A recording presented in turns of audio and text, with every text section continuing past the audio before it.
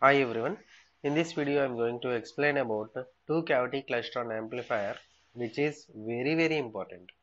Okay, from examination point of view, it is very important. Two cavity klystron amplifier. Okay, it is a type of O-type tubes, linear beam tubes. Okay, so let us see first the what is the constructional diagram of this two cavity klystron amplifier, and as well as the explanation of the operation or the principle of operation with respect to the applicate diagram. Okay, so what do you mean by a two cavity klystron? Two cavity klystron is basically an amplifier. Two cavity klystron is basically an amplifier which is used to amplify the RF input signal at the output. Okay, so a two cavity klystron, a two cavity klystron amplifier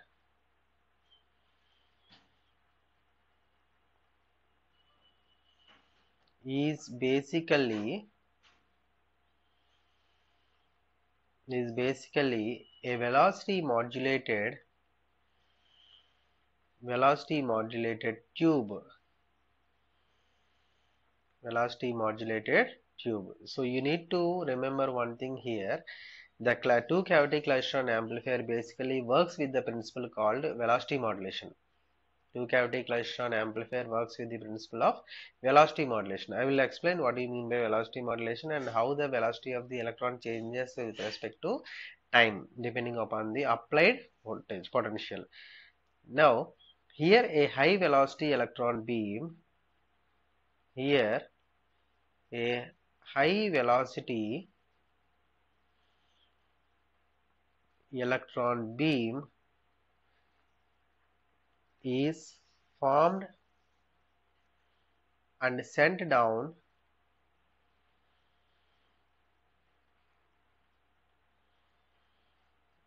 along a glass tube.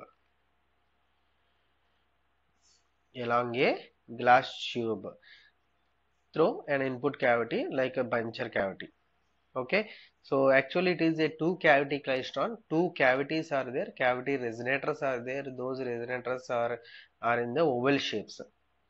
Okay, generally two cavity klystron are made up of cavity resonators. Cavity resonators are here two types of two cavity resonators are used, which are known as buncher cavity, and second one is catcher cavity. Buncher cavity is the cavity where the input is applied, and catcher cavity is nothing but where we are collecting the output. Okay, that is the reason why it is known as two cavity klystron amplifier. Klystron is nothing but the glass tube which we are using, and which is used to pass the electron from input cavity to output cavity, or buncher cavity to catcher cavity. Okay, uh, a field free drift space and an output cavity to the collector. Elaborate. That is the glass tube that we are using, and it is having two cavities, I told you.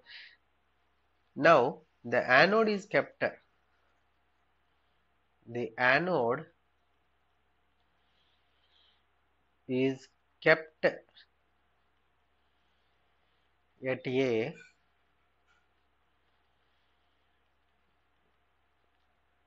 positive potential with respect to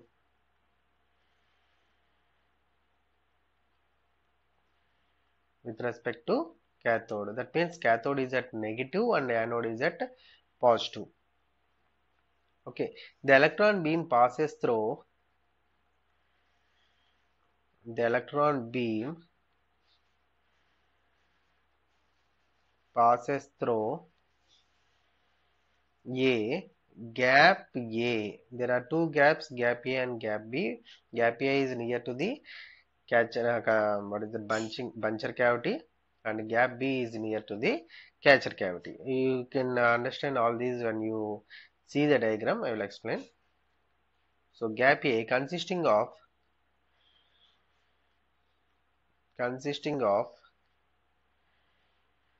two grids of buncher cavity separated by a very small distance, very small distance, and two more other grids are there at the catcher cavity. Again they are separated by a small gap, that is gap B. Okay, the input and output are measured from the cavity resonators only. Input is applied at the catcher buncher cavity and output is taken at the catcher cavity. So another grid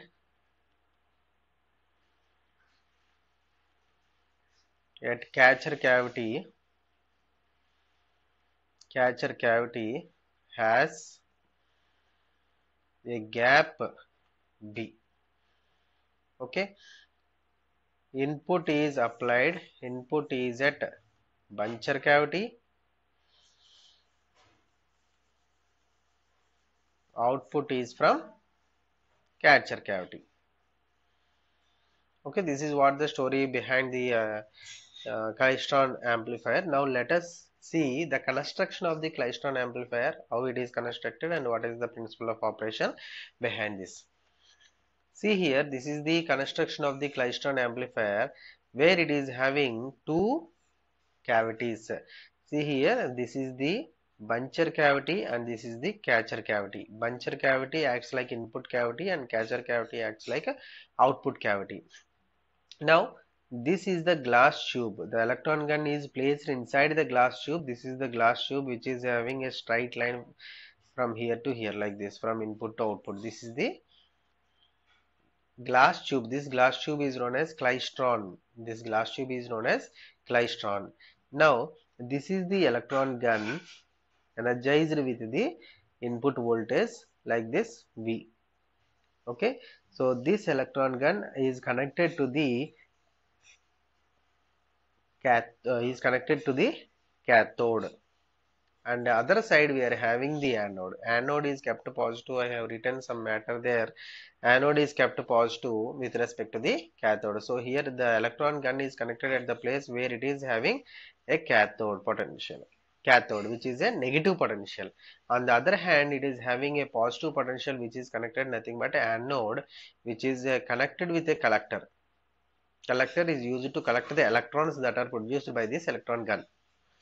Okay, now this is the place where we are applying the input through a coaxial cable from this buncher cavity. As I told you, there are two cavities. One is used to take the input signal. It is an amplifier, so it takes the input signal, amplified and again sent to the output. So that taking of input signal is from the buncher cavity, which is known as input cavity, and the second cavity is known as output cavity, which is producing the output that is amplified and sending to the out through a coaxial cable loop. Okay, now this is the actually RF signal input we are applying in this way. This is the RF signal which is having some input potential, the strength and as well as time period. Now in the absence of this RF input voltage, in the absence of this RF input cycle, when there is no RF input, remember clearly, when there is no RF input, what is the general operation of this klystron amplifier? See here, cathode is applied with negative and anode is applied with positive. As we know that positive terminal is used to collect the electrons, it attracts the electrons. So when electron gun is energized, electrons or beam of electrons are traveled from cathode to anode, in this forward direction, in this direction. Okay, now in this time, as there is no input voltage applied at the buncher cavity, the electron travels from cathode to anode with the same velocity. The electron travels from cathode to anode, that means it travels throughout this klystron tube with a constant velocity. That velocity is proportional to applied potential between cathode and the anode. So that means V naught is equal to 2 EV by m under root. Okay, so 2 eV by m under root. So 2 eV is nothing but this is the V, which is the potential applied between the cathode and the anode, because that is responsible for the electrons to move the electron from this cathode to anode, nothing but throughout the klystron tube. Now the electron travels with a reference velocity. This is the velocity of electron when no RF input. Okay, so this is the velocity of electron that travels from this cathode to anode. Now coming to the case where the RF input is applied for the amplification. RF input is nothing but radio frequency input. That radio frequency input is having a sinusoidal signal in nature. That sinusoidal signal is having positive peak and as well as negative peak. Positive peak and as well as negative peak. Coming to this condition where it is having zero potential here. Okay, I am enlarging the signal. See here, this is the type of signal we are applying at the RF input through a coaxial cable into the buncher cavity. Now remember, buncher cavity and catcher cavity are separated by a distance L. That is nothing but drift space. Now this is gap A. This is gap A at buncher cavity, and this is gap B at catcher cavity. Buncher cavity, we are having a gap, nothing but this area, that is gap A, and this area is gap B. Okay, at this gap A, the electron is changing its velocity. That's why we need to note that point as a gap A. Now take this as positive peak and take this as negative peak. At this particular point, what is the voltage? 0.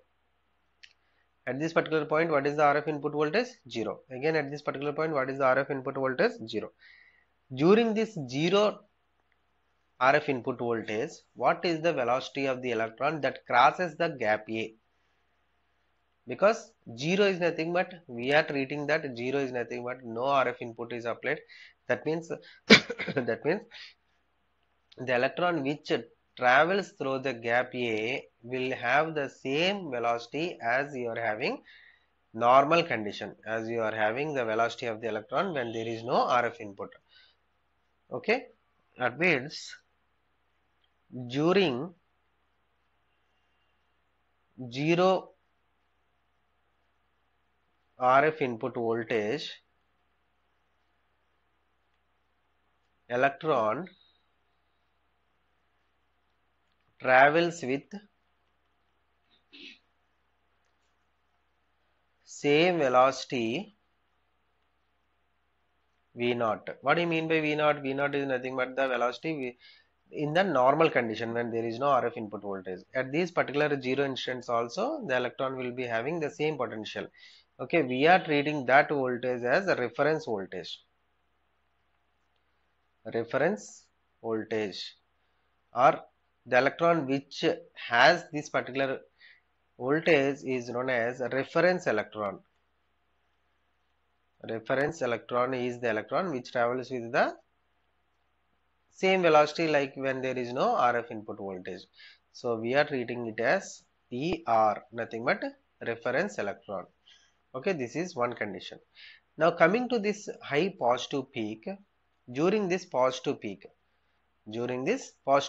how the electron travels and crosses the gap A. Now, as it is having high velocity, high positive peak, the electron will be somewhat excited and attracted by this positive signal, so that there will be a change in the velocity of electron that travels in the previous case. Okay, there will be a change in the velocity of electron that travels normally when there is no RF input voltage. So during this positive peak, the electron travels with a high velocity compared to the normal reference electron, which is having V0 velocity. Okay, so during positive peak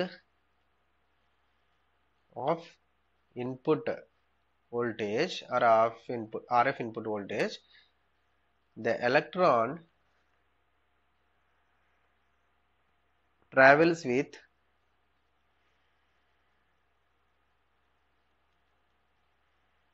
more velocity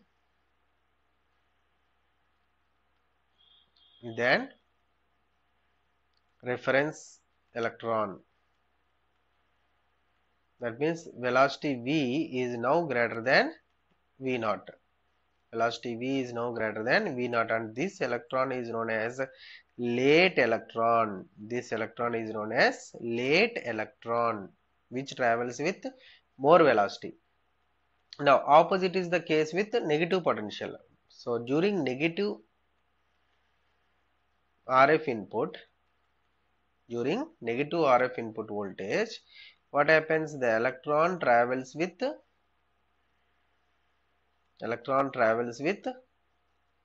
low velocity. Electron travels with low velocity than reference electron. So now V is less than V, or the velocity now it is less than standard velocity V naught. Okay, so this electron is known as early electron. Early electron.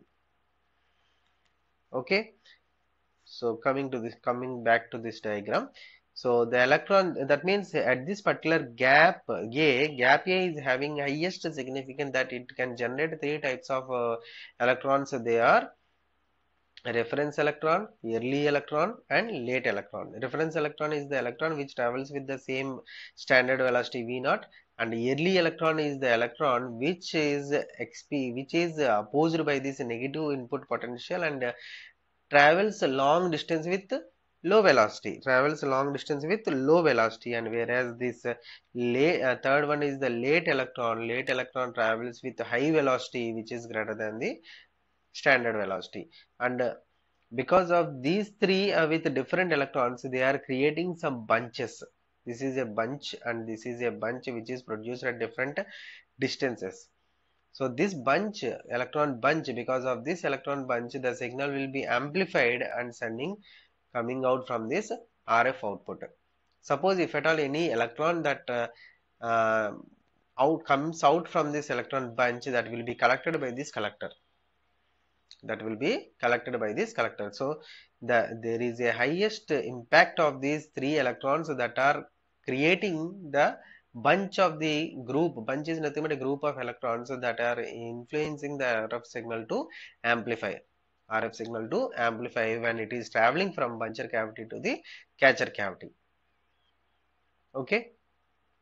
This is what the construction of this klystron amplifier, and I will explain the same operation with respect to the applegate diagram. Applegate diagram is very important, which is helping us to explain how the late electron, early electron, and reference electron travels from buncher cavity to catcher cavity. See here, this is the applegate diagram, and this is the positive peak and this is the negative peak. Okay. Now this is the time taken. This axis refers to the time taken by the electron to travel through the drift space, nothing but from buncher cavity to catcher cavity. As I told you, three electrons are there: late electron, reference electron, early electron. At this high peak, at this particular highest peak, the electron is named as late electron, and this late electron travels with highest velocity compared to the V naught. Okay, and reaches a particular point here. Now at this condition B, it is having a zero potential, a zero RF input voltage. I told you already. At this particular zero potential, the electrons are traveling with the same constant velocity like your basic standard velocity, which is known as, that's why, a reference electron, which travels with the velocity that is equal to the standard velocity V naught, and again reaches this bunching here. That means at a distance L, it reaches here. That means see here, position of gap A, position of gap B, it is B. Now at this particular point A, it is having highest negative peak. Because of this highest negative peak, the electron converted its velocity, which is low compared to the standard velocity. So now it is early electron has to travel more distance and reaches this particular point at the gap B. That means these three electrons travels through the drift space and reaches all three together at a same place. That's why they are creating a bunch. This is what the bunch. Okay, this is how the bunching process is taking place. Now, have you observed any change in the velocity of the electrons? Yes, there are three types of velocities. One is the standard velocity V naught, another one is greater than V naught, another one is less than V naught. This is what the meaning of velocity modulation. This is what is the meaning of velocity modulation. How this velocity modulation occurs? It is because of the application of RF input voltage onto the standard velocity of the electrons. So because of this RF input voltage, as the RF input voltage changes in the positive and negative sides, so because of that the velocity of the electron changes when it is traveling from buncher cavity to the catcher cavity, nothing but from gap A to gap B. Okay, so this is the times that are at different time slots are given. TL is nothing but late electron time, and TR is nothing but reference electron time, and TE is nothing but early electron time. Okay, so this is what the operation of the klystron, two cavity klystron amplifier. Okay, how it is amplifying the signal with respect to the I have explained the standard structure of this klystron amplifier, and as well as the applicate diagram for the explanation of the bunching process. This is called as bunching process. Okay, thank you.